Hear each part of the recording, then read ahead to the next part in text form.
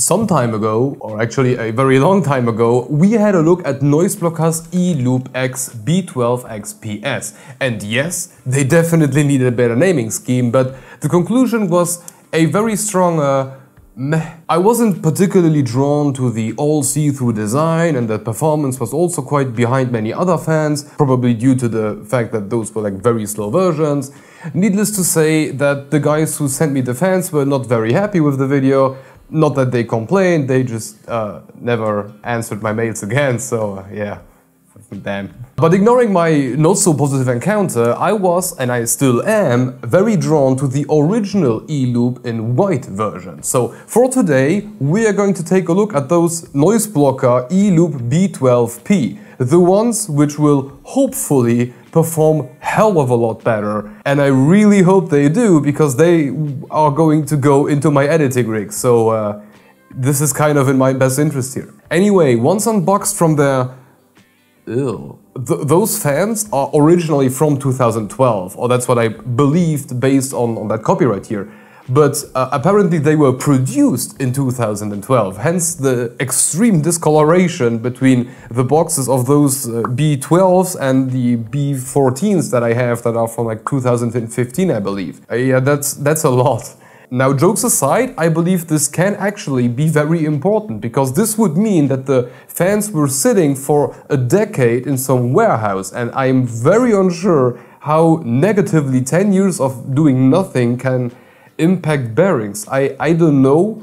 I don't know if anybody tested that, but yeah, just keep that in mind in case that the product performs weirdly or makes weird sounds. Anyway, once unboxed, you will find the Noiseblocker fans themselves, as well as the same very handy goodie bag that we already saw on the RGB version. First off, we have a 20cm and a 50cm PVM extension. This is basically mandatory because the fan follows a similar approach to what Nokia has been doing all of this time, with that mini 1cm long PVM header that comes out of the fan. So you can either make the cable 20cm long or 50cm long, or daisy chain the whole thing and make it 70. For the installation itself, it's a bit different from what we are used to. Included, we will get a bunch of long radiator screws, some nuts and rubber washers. To install them, we would press the rubber washers into the holes of the frame on the fan, where we would usually put like fan screws, and then we would position the fan wherever we want. We would shove that long radiator type of screw through it, and then we would secure it on the other side using the nut. Just keep in mind that there will be a bit of screws sticking out, because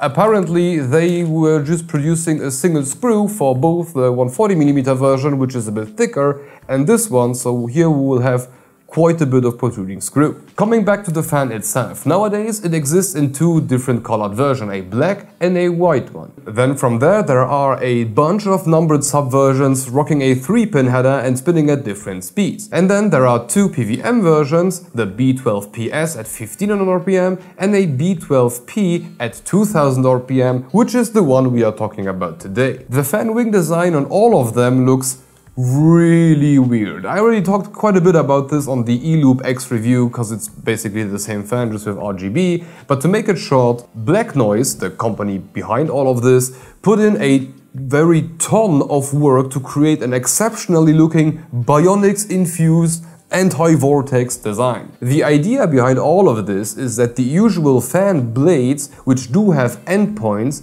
are creating vortexes at their ends, causing turbulences, thus reducing the performance and maybe even creating additional noise. The ring around the eLoop fan is however designed in a way that it is not creating any endpoint, as each of them is just ending inside the same ring that goes all around the fan. Additionally to that, we have a bunch of indentations here and there, a bit of mini optimization edges, you know, the kind of stuff that is supposed to make the product better, which for example also Nokia does on every single fan they have. They do tiny bit of optimizations, slight edges, and they believe it will give them 0.1% more performance, and this is basically the same thing. How this will then perform in the end, we will see. However, the ring that I believe they came up with first has seen many reusages over the years, Arctic P12 ARGB being a perfect example. The blade material itself is also quite special. Instead of the usual PBT that 99% of fans out there are using, the blades of an eLoop are made of something called Bayer Macrolon. Copyright. I wasn't able to find out a lot about it, but it seems like it's a very special type of polycarbonate which is better like at heat resistance while being lighter. And being lighter seems to be a very important point to them, because they do talk a fair bit about the fan using up to 30% less energy, which very honestly, from my side, I don't care. Like a fan uses what, like 5 watts? Like a 140mm monster? Why would I care? On the spec sheet, these B12Ps are spinning at up to 2000 RPM whilst pushing around 78 CFM at 2.24mm of H2O. But to group all of this together, what Blacknoise tried to achieve with those fans is them being more efficient whilst using less energy if you equalize performance output compared to other fans, or a lot better if you crank them up. So let's see if they succeeded. On our usual test setup, the Noiseblocker eLoop B12-P managed to keep the CPU at 46 degrees C above ambient. That's 8 degrees C above their eLoop X B12X PS ARGB fan. That's a way too long name.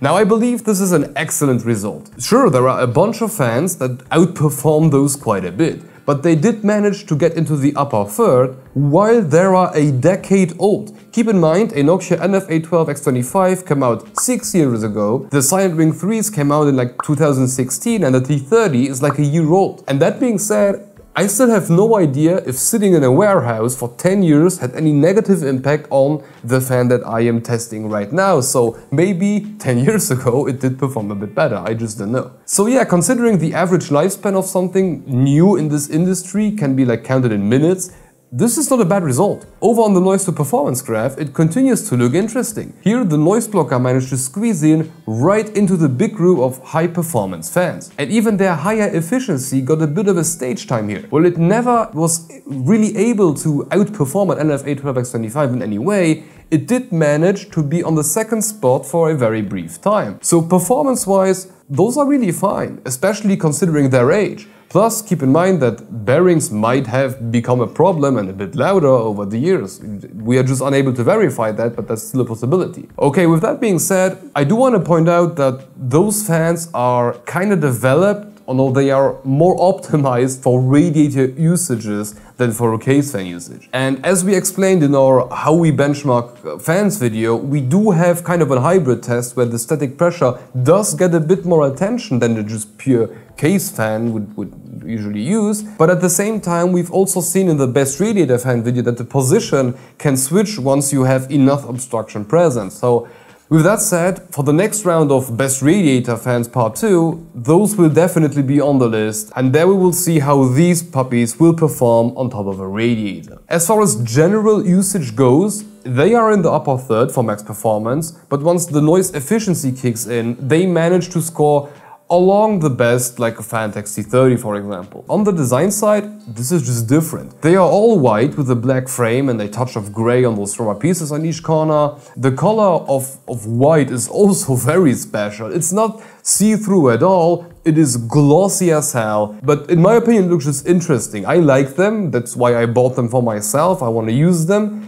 But I understand that not everybody likes this set of color. However, something very interesting is that the material is supposed to have something that they just call anti-dust technology. I am completely unaware what this really is, and I will start to find out if this really works once I jam them into my working rig for a few months, but considering their glossy color, I really hope that the dust just doesn't stick to them. I even don't know how they would do that, but if that works, perfectly fine for me. On a shot could have been better part, I believe they could have made a better job with the cable that is coming out on the fan side. Not only does it have rainbow cables, which you will see most likely, and that does kind of annoy me, but on the back side you can see the cable going inside the motor for half the fan, which I will see the 3 of the fans from the back all the time, which already now annoys me, and I sincerely hope that if they ever make another version of this, just, you know,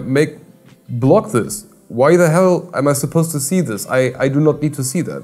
Just, you know, put a cover on it. It's that easy. Okay, this should be it for the Blacknoise Noiseblocker eLoop B12-P. Wow, that's a long name. If you want to keep watching, have a look at our take on the SirenWing 4 Pros. I'm just gonna say that I love them, and that should explain how the video ends. On a side note, we now also have channel memberships, so if you are looking for a good way to sell your soul for an RG poop emoji, that's a pretty good way to go. Additionally, you can rest assured that the income will not only keep the channel afloat, but it will also serve to buy a warehouse full of dust so that I can once and for all settle if anti-dust technology really exists and works. Anyway, thank you for watching and hope to see you on the next one.